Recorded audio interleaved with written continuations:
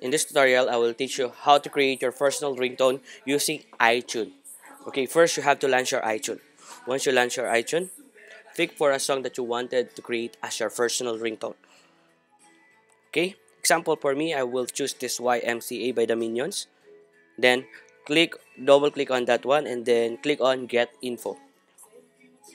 On that Get Info, you will see the summary, info, the video if there's a video for that one, sortings, option, and lyrics and artwork. Okay, on the option menu you will see this one. You have to change the timing of that one on which you want the ringtone should start and end.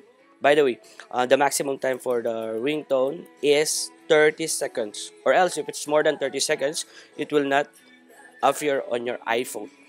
Click on that one, start time and stop time, and click OK. Once you click that one, you should right click on the song that you pick and edit on the info and create the AAC version of this one.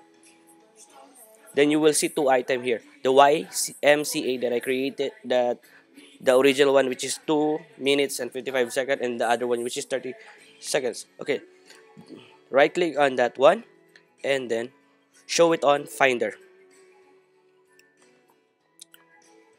It will show in the Finder like this. Okay, then rename this one. Instead of using M4A, you will change it to M4R, and then that's it. Okay, use M4R,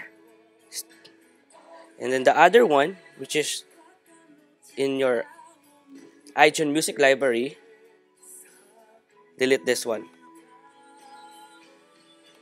but keep the file. Okay, and then it will not show anymore here. Then click on this one, show Finder. Of course, the pop-up window wherein you stop, it will appear again. Double click on this one and then it will start. Okay, go to your tones and voila, it's here already. And then all you have to do is connect your iPhone and sync it so that your ringtone